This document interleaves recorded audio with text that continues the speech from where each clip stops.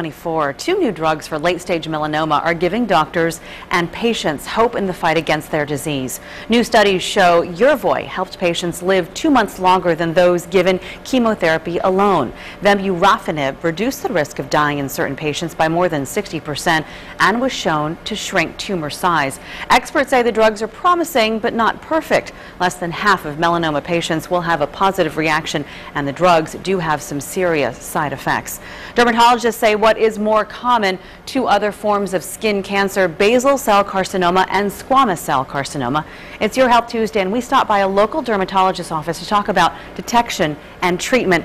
A warning here, some of this video may be a little unsettling.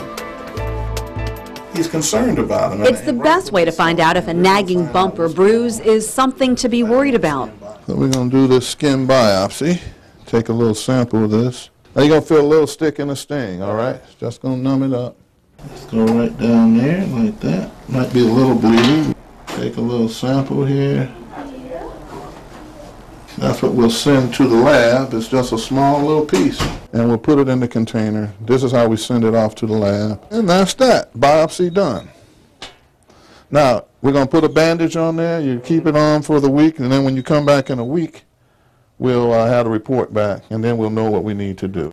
In just a few minutes, dermatologist Dr. Fred Quarles took the first step in finding out whether this patient will need to be treated for skin cancer. He urges everyone to be on the lookout for trouble. If it doesn't look right, get it checked out. Dr. Quarles has already performed a biopsy on a spot of concern on Michael Stoneman's lip. I wasn't sure if it was cancer. I just knew it wasn't healing, and I just said I need to get this taken care of. Well, he has a very high index of suspicion based on his history of being in the sun. He smokes, and it's on his lip, and it's not healing, which is why I biopsied it. Now, the good news is it came back as a non-cancerous, sun-damaged area.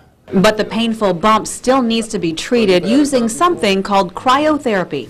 Yeah. Now, this is called liquid nitrogen. It's not toxic, but it will cause a blister to form, and we're trying to treat it. I still feel there's some sun-damaged area on this lip.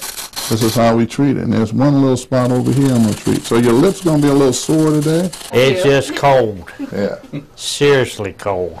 And when people are outside enjoying this hot weather, Dr. Quarles reminds us all to respect the sun, wearing sunscreen with at least a 30 SPF, putting on a big hat, and being observant. Dr. Quarles says pay attention to certain characteristics of moles or bumps on your skin, the asymmetry, border, color, and whether they are healing or not. By the way, those ultraviolet rays are the most damaging between the hours of 10 a.m. and 3 p.m. The doctor says plan accordingly.